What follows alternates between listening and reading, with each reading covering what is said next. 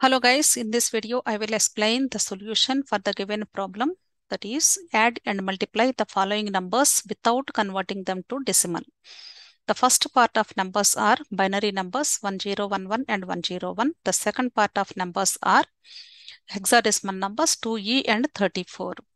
Now the addition for the first part, that is the binary addition 1011 plus it should be added to 101. Now we should add these two binary numbers starting from LS. The first number we named it as argand. The second number is addend. When we add these two numbers, should starts from LSB 1 plus 1. When we add even number of ones, then the sum will be 0. If we add odd number of ones, the sum will be 1.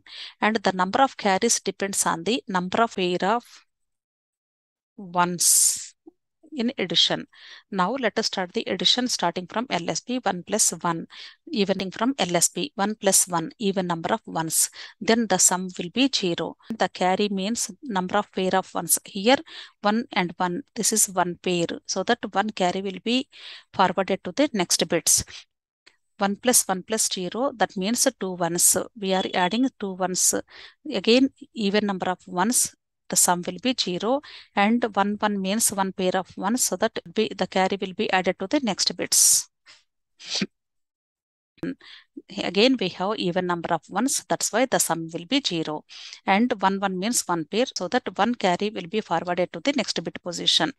Now it is 1 directly, we should write this is the final sum. Similarly, we can perform the multiplication of two binary numbers 1011, which is multiplying with 101. The first number we named it as multiplicand. The second number is multiplier. To perform this binary multiplication, when we multiply multiplier with the multiplicand, the resultant will be either 0 or 1 only.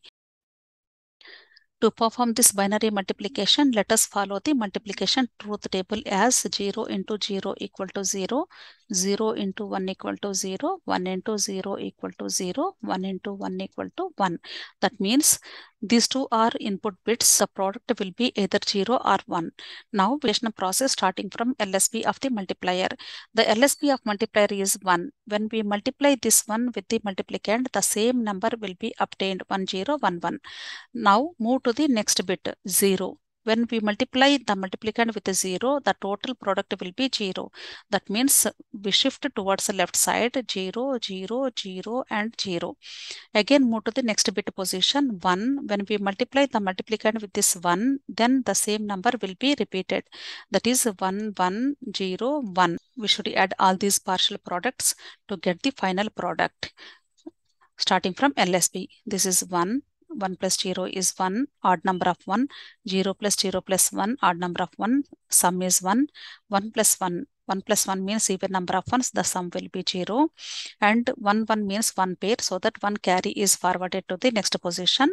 1 plus 0 plus 0 is 1, odd number of 1, again there is no carry here, and 1 is the 1 directly we can write. This is the final product value for the multiplication of two binary numbers. Let us come to the second part of the question, that is addition and multiplication of hexadecimal numbers. Let us start with the addition of hexadecimal numbers and take the given numbers 2e plus 34. When we add e with 4, that means 14 plus 4, the resultant sum is 18. It is not a hexadecimal digit because the hexadecimal digits 0 to 9 and a to f. F means 15. This is the last value. Now 18 is not a hexadecimal digit, so that we have to convert it as a hexadecimal digit by subtracting the number of 16s available in 18. Resultant value is 2. This 2 represents the sum, and the number of 16s that represents the carry. So we should write this sum at this place, and the number of carries should be forwarded to the next position digits. That is 1. 1 plus 2 plus 3. This means 6. The resultant value is 62 with the base 16. This 16 is the radix or base of a number system. This is the sum of the hexadecimal numbers. Now let us move to the multiplication of two hexadecimal numbers. Let us rewrite the given two numbers. 2e is multiplying with 34. Let us start the multiplication process starting from LSB of the multiplier. When we multiply 4 with e means 14. 14 into 4 equal to 56. This is also not a hexadecimal digit. We have to convert into hexadecimal digit by subtracting the number of 16s available in 56. That means 3 into 16, 48. So 56 minus 48, which is equal to 8 is the difference. This 8 is the partial product and the number of carries are 3. So this carry is added to the next bit position. Then we should write 3 at this place. When we multiply 4 with 2, then it becomes as 4 2s are 8. 8 plus 3, that is 11. 11 means this is a hexadecimal digit, but its equivalent value is B. Alphabetic letter is B. So that we have to write it as B. Now move to the next bit position and delete the previous carry. When we multiply e with 3, that means 14 into 3 equal to 42. This is also not a hexadecimal digit. We have to convert into hexadecimal digit by subtracting the number of 16s. That means 2 into 16, 32. So 42 is having only 2 16s.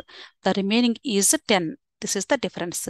10 means its equivalent hexadecimal digit is A. So that we have to replace 10 with A.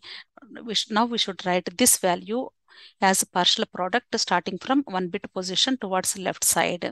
That is A here. Now 2 means this is the carry should be forwarded to the next bit position here. Now we should multiply 3 and 2. 3 2s are 6, 6 plus 2, 8. Now 8 is the hexadecimal digit. We should write it directly as it is. Now we should add these two numbers. Then it becomes as 8, B plus A. B means 11, A means 10. Then the sum is 1, 2, 21. Again, this is not a hexadecimal digit. Again, we have to convert into hexadecimal digit. Now it should be subtracted only one time, which is equal to 5 is the answer. Now this 5 is the sum and the number of carries which is equal to 1. It should be forwarded to the next bit position. This is your resultant value 958 with the base 16. This is the final product of hexadecimal numbers. This is the complete solution for the given problem of part A and part B. Thank you.